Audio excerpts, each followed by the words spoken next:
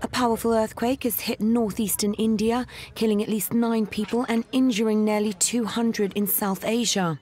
6 of the 9 dead were in India, while 3 people in Bangladesh reportedly died from heart attacks.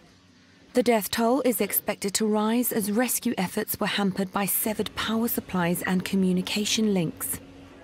The US Geological Survey said the quake of magnitude 6.8 struck about 18 miles west of Imphal, the city of the Indian state of Manipur bordering Myanmar.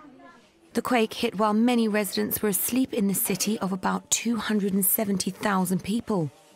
Search teams were trying to find workers feared to have been buried beneath the rubble of a building that had been under construction.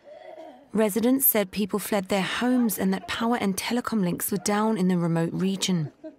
Some lashed out at what they called the authorities' slow response, saying that although the army had begun to clear some debris, it appeared to be short on heavy equipment.